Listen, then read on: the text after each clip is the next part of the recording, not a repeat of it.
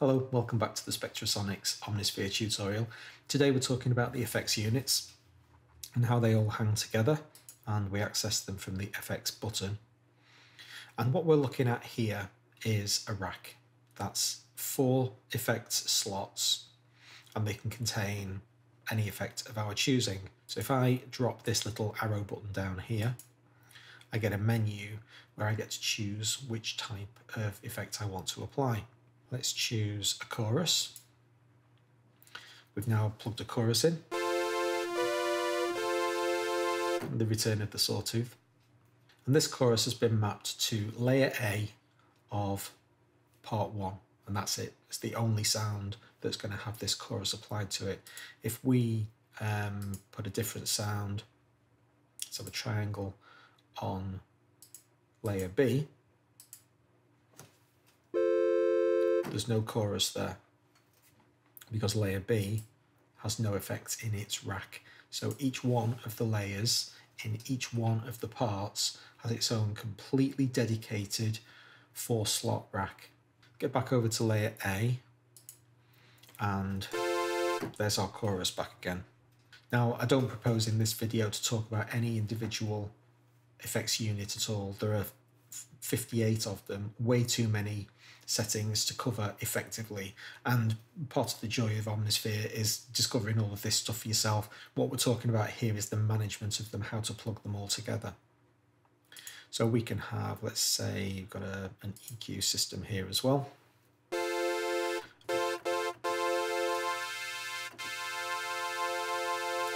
Okay, so here's our thin reedy kind of thing going on. So that's all layer A, and that's fine.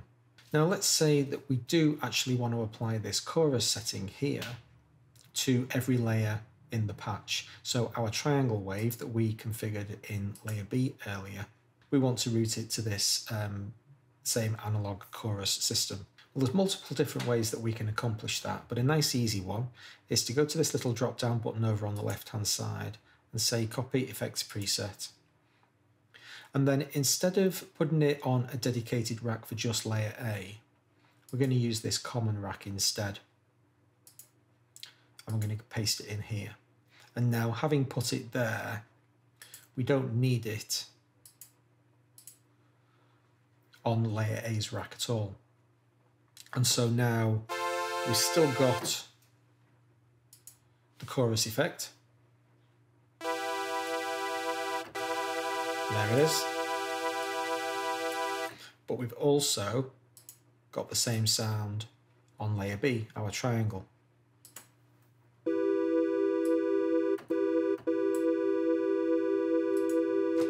Bring both of those layers in together.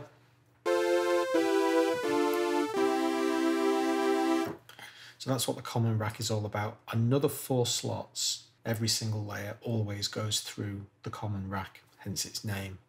Rather than putting it there, however, let's copy it, get rid of that. We could have put it on an auxiliary bus instead. And now what this means is that no signal is going to intrinsically get routed to this chorus. We have to tell each of the individual layers to send some signal to the auxiliary bus. And the way that we do that is from our individual layer controls. So here we are in layer A, so this is the effects rack for layer A. And over on the right hand side we have an auxiliary send. We can control, by default it's a pre-fader send, which means the entire signal is going to get sent to the auxiliary bus, but we could make it a post-fader send, in which case any layer controls that we have inside layer A are going to have a master effect on how much signal gets sent out. That's pretty standard routing stuff.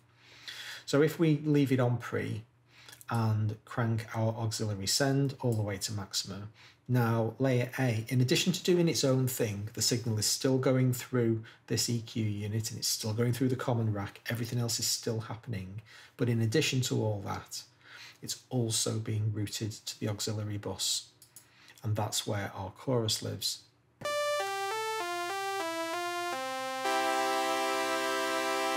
And there's our chorus sound. Now, having kind of whizzed through each of those options, let's have our first attempt at trying to make sense of this. It is daunting, you know, I accept, but if we kind of pick at it bit by bit, it's really not complicated. It just appears to be. So what we've got is we've got really two separate sections. This is where we're looking at each one of those individual parts. And you can see part times 8. So this that we're looking at the moment, we're currently dealing with layer A, and here's the effects rack for layer A. So that little section there is this effects rack. That's where we're going through the EQ. And here we have our pre or post fader routing to the auxiliary bus. That's where our chorus lives, here. And we also have a direct hardwired permanent connection to the common FX rack. And that's this thing over here. So if we stick an effect on there as well, let's have some distortion. Killed the sawtooth, awesome. So now we've got 3 different racks. All of them are in operation. 2 of them are hardwired and permanent. The auxiliary rack is optional. So the send from each of the layers, see we have individual auxiliary send controls for each of the layers. This determines how much signal gets sent out of this rack into the auxiliary bus. And then the auxiliary bus has one master return slider, which is where we control the amount of input signal that we permit from the outside world, which in our case is 4 independent layer racks. So that's 6 times 4, 24 individual effects units that you can potentially plug into a single part. Obviously, if you've only got 1 layer active, then it's going to be 4 plus 4 plus 4 for a total of 12 presets that you can have. Now, speaking of presets, we've got loads of options available to us. So every single effects unit has some default values, some default presets given to you. So if I choose a different chorus unit, or let's have a phaser, yeah, we'll choose this phaser. Now our preset list is different. So every effects unit has got a unique and independent list of presets, stock presets. And if we make changes to these values, then we have the option to save our effects preset. So this is a phaser demo. Here's the phaser demo, but if I change to it was a terribly named preset because I can switch to a different type of phaser and we don't see that phaser demo option. So every list is unique. Head back to our original phaser and it reappears. In addition to effects units having presets, we also have rack presets. So this is collections of up to 4, not necessarily exactly 4, up to 4 different presets that have been collected together to give you, in this case, a pretty violent sound. Any individual effects unit can be turned off just by clicking the light button over there, and the entire effects unit, the whole thing, can be disabled by clicking the little blue light and it turns red. And now you can see we've got this mesh over the top of all the controls. So there are no effects in use on this patch at the moment. So that's the routing options for each individual patch. And then you can see 2 output streams flowing into the bottom part. This is where we deal with multis. So let's have a look at the multi options. So click our multi button and then go into the effects page and we see exactly the same thing. It's a completely common approach. So when you get the handle of dealing with racks, the fact that they're all over the place and there's seemingly millions of them, there's nothing inherently complex with this thing. So we've got all the same options for selecting our rack presets or our individual effects presets. But now we've got different options up at the top. So at the multi-level, we have 4 auxiliary racks, each capable of handling 4 effects as well.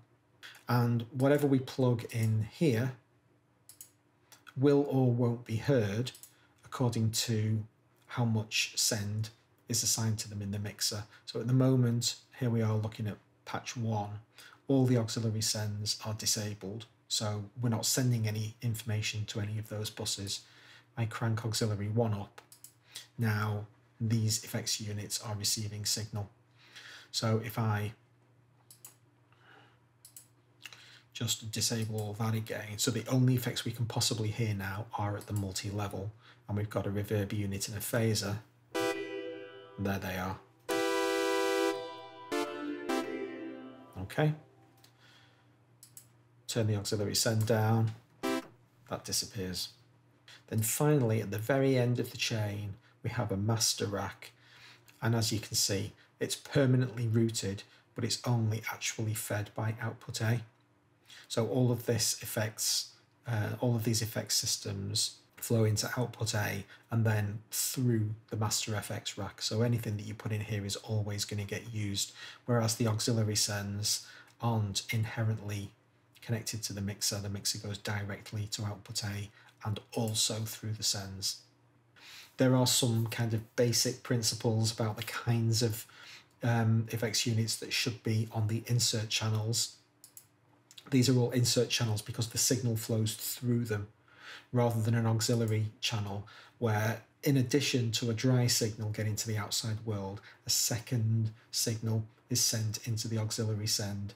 And that's why it's called an auxiliary bus. It's a completely independent second route through which the signal can flow. Now, signal processing, you know, and the principles about, do you have compressors and EQs and those kinds of effects on the inserts, and reverbs and modulations and delays on the sends, yes, that's a general principle, but don't be, you know, don't feel as if you're constrained to, you know, you must always have a delay on an auxiliary send. There are very few, you know, absolute rules here.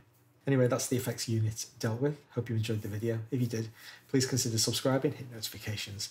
I'll see you for the next one. Thanks a lot.